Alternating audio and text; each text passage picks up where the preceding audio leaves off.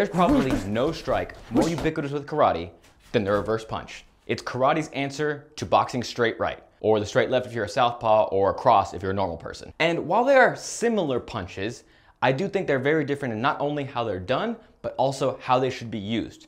So in today's video, I'm gonna show you guys how to do the reverse punch, as well as how I implement it in my full contact sparring. But before we do that, make sure you're subscribed and you have notifications turned on. That way you never miss a new video. Woo-boom!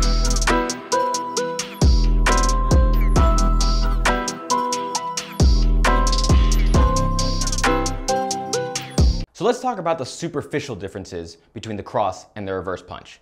Typically, and this is not always the case, when you throw the cross, you get here in your stance, drive through the ground, rotate through your hips, push to the back, extend your hand, and come back to position.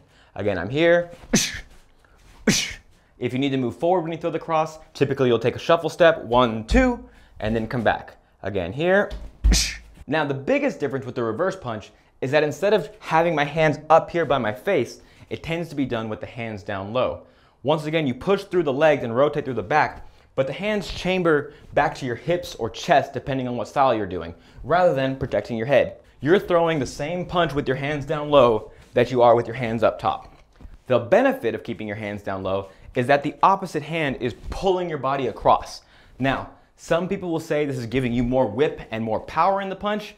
I don't know necessarily that I agree with that, only because I've seen people throw a devastating cross while keeping their hands up, and I've seen people throw wimpy punches with their hands down low. So I think that really comes down more to your ability to generate power, not so much your ability to pull your hand down at your chest. However, there is something to talk about with keeping the hands down to the chest, and we'll talk about that later. But I don't think that's the main difference between the cross and the reverse punch. I think ultimately the difference is in how the footwork works. The first thing you want to talk about is your stance. Now, you can totally blitz from a narrow Thai style stance, but I find that I get a lot more ground covered if I widen my stance. Naturally, I'm already taking up more space, and I can push much harder off this back leg and my front leg to go towards my opponent. Second thing I want to pay attention to is my rear heel. Now, once again, you can move with flat feet. No one's saying you can't, but I find that I get more spring if I keep that rear heel raised. Firstly, that keeps my weight centered towards the front, which is where I'm wanting to go, and it allows me to push off the ball of my foot with accuracy, with coordination, and with balance. I'm using my rear leg like a spring. I'm here in my stance. I've got my heel raised. My weight is sitting in between my legs, and I've got a little bit of a bounce going. Once I find my weight sit back on my right leg, now I've got all this potential energy on that back foot, and I just use that to spring forward and then spring right back.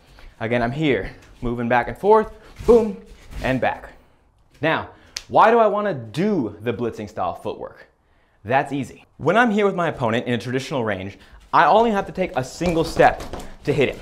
Either I reach in with my lead foot, or I'm already in range, don't have to take a step at all. And it's safe to assume that once I'm out of that range, he doesn't have to worry about me hitting him, right? Wrong, because that's where the blitzing footwork comes from. So from here, any reasonable person would assume they're safe. They would assume they'd have to see me step towards them before I land my strikes. And that's gonna give them time to react. But if I'm good at that blitzing style footwork, I can use this back leg to shoot in and back. Again, I'm here. So I'm using this blitzing footwork to shoot from a long or out of range zone into range so I can land my power shot. Now, obviously, depending on the strength of your legs, you might not have a lot of power from this range. I might just be tapping my opponent from here. And if we're talking point karate, that's great. You earned yourself a point. But if you want to do some damage, rather than being way out here, you can also be slightly out of range and still deliver a pretty powerful punch. I cut so I could put on my gloves and represent the brand. These are some of my favorite MMA sparring gloves. If you want to get a pair just like it, head on over to combatcorner.com, use this code right here for 10% off your order. I promise you won't regret it. Anyway, notice that when I throw the punch, my center of gravity is staying more or less in between my legs. The instinct here is to get more range by leaning forward when you throw your punch. And while that's not always the worst thing, it can be the worst thing. Try, as always, to keep control of your center of gravity. So as you spring forward, you keep your weight in between both legs. Yes, leaning forward gets you closer to your opponent, but it also gets your face closer to your opponent. And the reverse punch is kind of an all or nothing strike. If I commit too much to this punch and I miss, now my head's way closer to my opponent, and if he steps left or right out of the way, I'm gonna get countered. So keep your defensive stance, keep your head in between your legs, and don't overextend yourself. But I promised we'd talk about that chambering hand, the opposite hand coming back to the chest. What's the point of doing that? Does it really add more power? I tend to think no, but I don't think it adds nothing. I think what chambering your hand allows you to do is get more length out of your punching side. What I mean is, if I'm here and I want to throw my punch and I pull my lead hand back to my face, this is how far I am. I'm missing by 1 to 2 inches. But if I let this hand pull down to the side, now I'm exposing more of my shoulder and hitting my target. Now, I don't necessarily need to pull my hand all the way down to my chest. I can also pull it here. All I'm doing is pulling the shoulder back. But this is a cue that I need to over-rotate to reach my target. Again, if I need to get more range, I'm not going to do it by leaning forward over my strike. Instead, I'm going to rotate more to expose more of my shoulder. A minor difference, but an important one, between the cross and the reverse punch is when you actually extend the hand. Typically, when you throw the cross, it happens after the lower body moves. Meaning, I rotate through the legs, through the hips, and through the back, and then I extend my punch. The last thing to move is technically my hand. The punch starts from the ground, and as the kinetic chain reaches my arm, that's when I extend the hand. Now, you don't do that with the reverse punch, because instead of letting my legs lead the movement, I'm actually traveling in with my hand ahead of my movement. If I wait till I land before I throw the punch, yes, it'll still be a pretty good cross, but if my opponent sees me moving towards him, I might get clipped on the way in. So try your best to land the reverse punch right as your feet stop moving. Okay guys, so everything I just said is awesome and perfect as always, but obviously throwing a single strike and lunging towards your opponent has a lot of risk. If I miss this one shot, I'm in danger of my opponent countering me. So it's always better to throw punches and bunches, or bunches and punches, whatever way it's supposed to be. So instead of diving in with only the reverse punch, I'm gonna open it with a jab.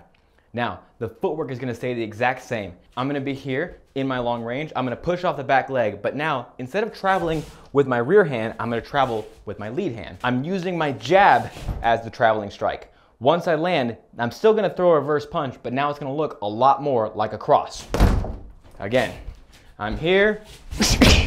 Another way you could do this is even when you're in the long range, flash out the jab.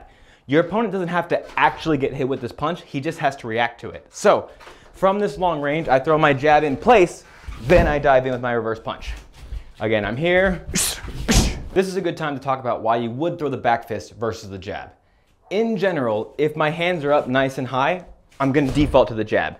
Reason being, it's more natural to push off the back foot and extend my hand straight forward like a piston from this position, rather than flinging it out like I was throwing a back fist.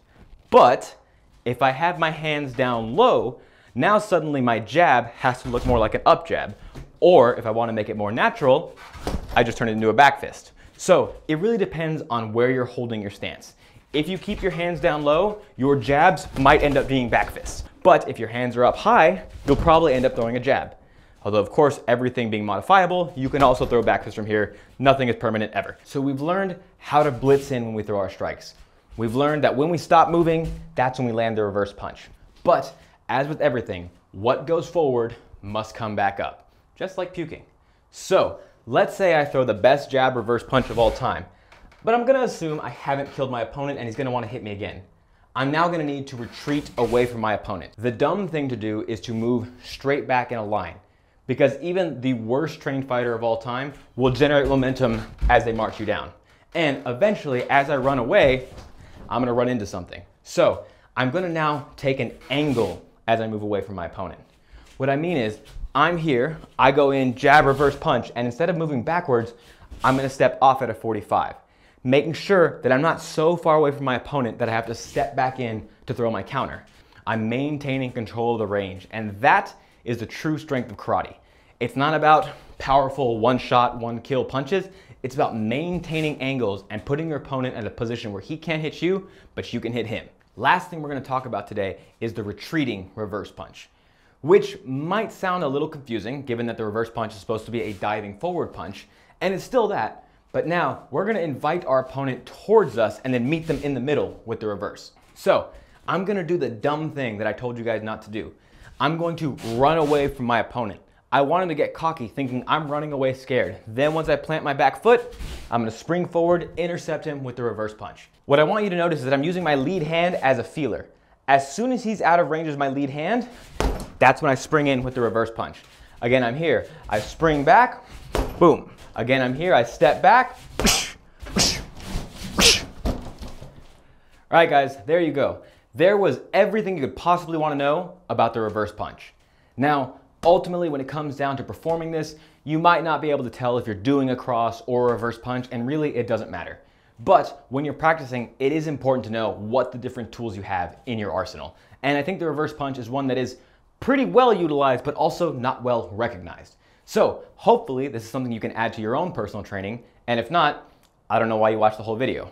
But if you feel like you got something out of this, if you feel like you learned something, and if you're looking for a channel that combines the practicality of combat sports with the reality of self-defense and the fun of traditional martial arts, then please be sure to subscribe, tap the notification bell, like, share, and leave a comment. And if you're looking to pick up some official combat self-defense merch, head on over to combatsd.square.site, where we have t-shirts, tank top, coffee mugs, maybe a hoodie if I finally get around to that, anything you could possibly want to support the channel. This has been Rob in Combat Self-Defense. I want to thank you guys for all the hard work. Thank you for the hard work yet to be done, and I'll see you next time.